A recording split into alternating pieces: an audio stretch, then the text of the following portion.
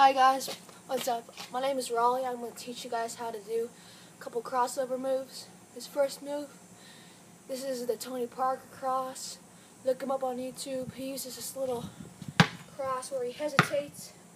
He doesn't carry the ball. I mean, maybe it would be called carry, but in the NBA, he switches it back over. He just hesitates for a second, he switches it back over. And you see in the playoff series against last year against the Golden State Warriors, he would call for the screen, and then do this to Klay Thompson. This is where they got the highlights, where Tim Duncan was calling for the screen, and looked that way, and shifted back over, and he pulled up for the jump shot, and that basically sealed the game. But I'm going to show you guys a couple drills and stuff on how to do it, and the overall move broken down. Okay, here you go.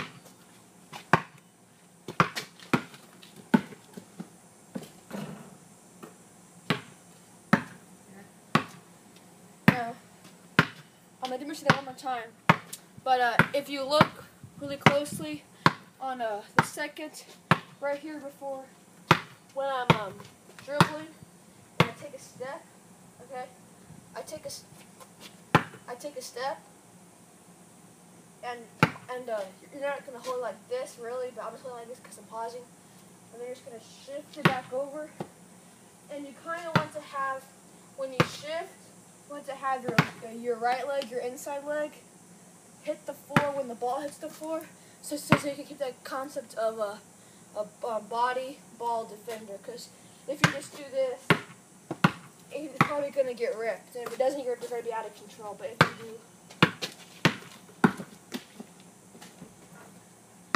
and you're controlled, that's good.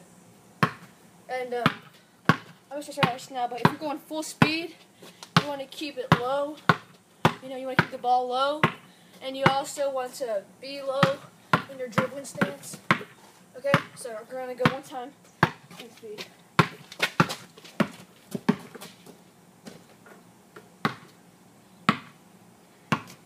Now that time, I did a little bit wider than normal, simulating a fast break. But on a fast break, if you're doing like say that, you're coming up the court, you got a man on your right, my right, and you have a 1-on-2 or 1-on-3, and this is kind of like the Euro step with the ball, but you're not like picking up the ball like James Harden does, Ronald Ginobili.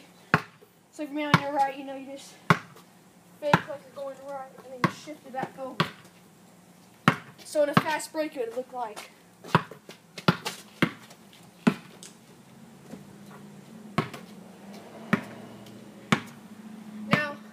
And they gave you probably take longer steps, a little bit more explosive than I am right now. You would probably go like.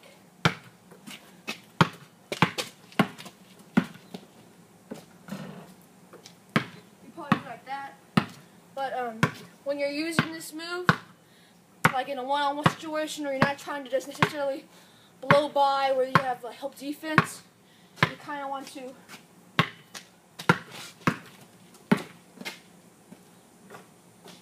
Want to keep the ball closer to you and would be more powerful. You don't want the ball to really leave your hands. So kind of like, see when I'm doing that, the ball isn't really out of my hands that long. But if you're doing this, like that, and you're dribbling really high, the ball's out of your hands too long. The defender can retreat. And when you're doing these moves, you want to really focus on moving your body and stuff, because you can just move the ball. A good defender looks at your belly button or your stern, because you can't fake where this is going. Like you see, like a good defender's Papa Sevalesa does this on a lot of rookies, where they can just go here, and they'll move their body to the side, so he fakes like it's going that way, and then when they get back here, he just picks their pockets, and that's how he gets his points usually, that and threes. So you want to make sure that you get a lot of body movement, and you want to shift your eyes and your head. Now, you can't just, a lot of coaches will tell you when you're just doing your dribbling drills, you want to keep your eyes up at the rim the whole time. And like you want to, if you're looking down, you kind of want to just like go through your moves, looking at the rim the whole time like this. But, And you probably need to do that if they're telling you because your eyes are looking down, and then make sure that you're looking up. But you don't want to be just like looking at the rim the whole time when you're doing that guy, because the guy's really going to drive. But there's a camp called Point Guard College, and I've been to a couple times, and they always tell us there's a thing called peeking. And when you get the ball, you want to look at your rim that you're trying to score on. And if you look at the rim that you're trying to score on, you can see the whole floor and what teammates your teammates are open. And they told us that if you're a point guard, every time the ball hits every time your hand hits leather, you want to peek at the rim. Because if I'm looking at, my defender looking down the whole time, like my teammate could make a beautiful wide, backdoor cut, and I'll be going, one-on-one. If my eyes are down, I can't see it. So you want to keep your eyes up. You want to dribble strong. And you want to do a lot of body movement. Okay? So the Tony Parker cross, just an overhand cross. Take a couple steps to the left if you like that sort of, kind of like that. And then the counter to this, every move you use has to have a counter. The counter to this is that's the inside out. That's basically what he does to set up the move. So he does.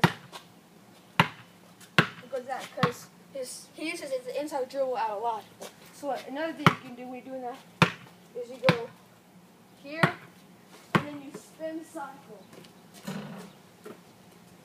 Tony Parker is great, especially if you saw the playoff series when the Thunder played the Spurs. He did this a lot to Kendrick Perkins, where he would just do an overhand and then cross back over. So that's the Tony Parker cross. Hope you all enjoyed that. And please hit the subscribe button or just the like button, or tell me how you feel in the comments below. And thank you for viewing.